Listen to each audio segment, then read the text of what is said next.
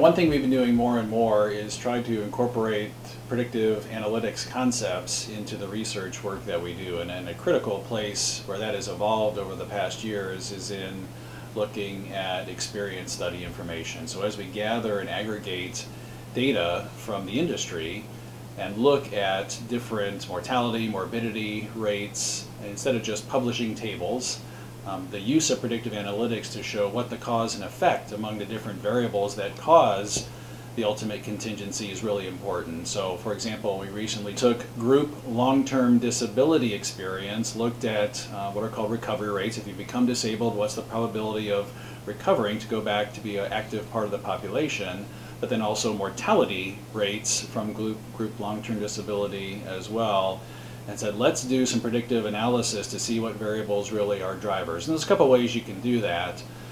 You can create generalized linear regression models across many variables and see what the impact is there, what variables are driving it. But we found in this case that a tree model, which has different branches for cause and effect that stem off of it, was really a really good indicator of what variables were important and how you could predict what some of those recovery rates and mortality rates would be.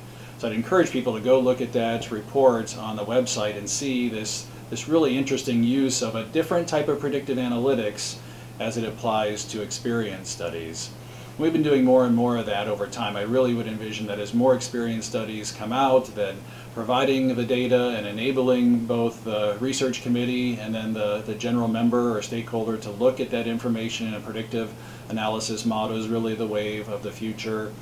People can also go back and look at different essays that we've asked members to provide on the use of predictive analytics in their practice areas. We've highlighted a lot of them in some videos that we've recorded.